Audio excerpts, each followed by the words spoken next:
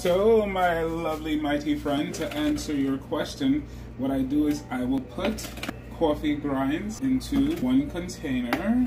You have to get new coffee. Recently, I've been loving the blonde coffee from, even though I put it in the Bustelo container, from Trader Joe's. I'm absolutely in love with them.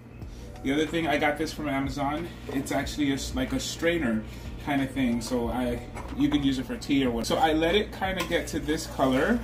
It's been on the stove about 2 hours. If I wanted to make it my remedy, I would add the paper-like skin of the onion, the dry skin, because I'm just making it for regular tea and for an aroma for the house. I really love to be able to walk into every single room, including the bathroom, and smell this.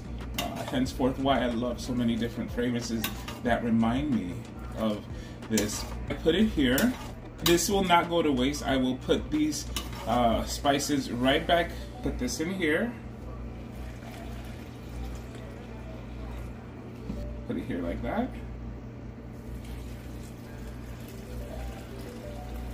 And that smells so wonderful. Serve myself my cup. And I drink my coffee and mind my business. Riquísimo.